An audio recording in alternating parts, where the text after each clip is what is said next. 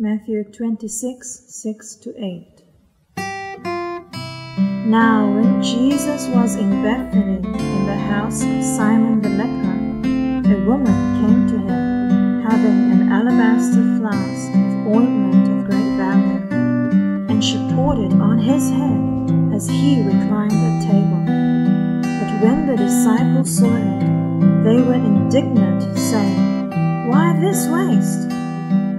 The disciples considered Mary's love offering to the Lord a waste.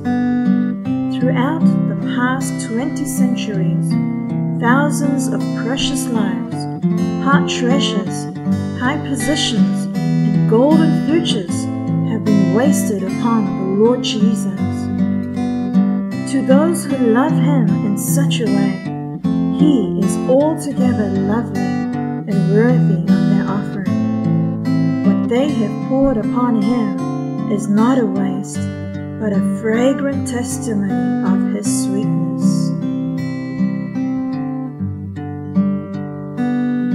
Throughout the past 20 centuries, thousands of precious lives, heart treasures, high possessions, and golden futures have been wasted upon the Lord Jesus, have been wasted upon the Lord Jesus.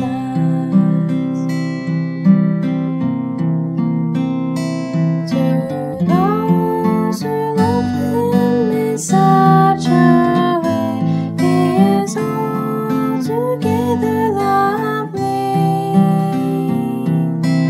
altogether lovely, and worthy of their offering. What they have poured upon Him is not a waste, not a waste, but a fragrant testimony of His sweetness, but a fragrant testimony of His sweetness.